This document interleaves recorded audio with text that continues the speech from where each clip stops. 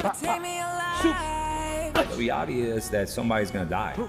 What is, I mean, what did that look like, right? What does smell like? You're not ready for that.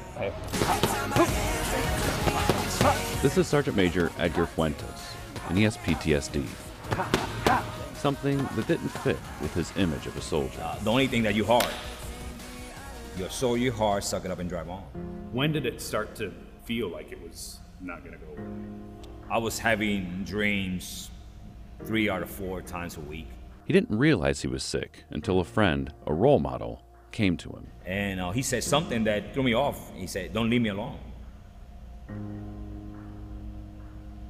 And to hear him say that, it's tough. When I saw him go through, I said, "It's a mirror." And that's why I needed help. So what'd you do? So I seek help. And for the first time, I was talking to somebody that didn't know nothing about me.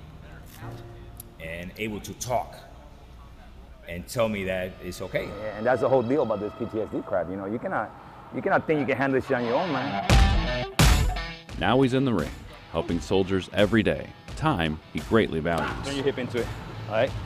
They had done more for me than I ever did for them in any other fight.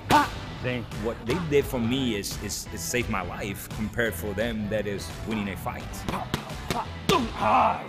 In the ring or in formation, he stands proudly as a role model.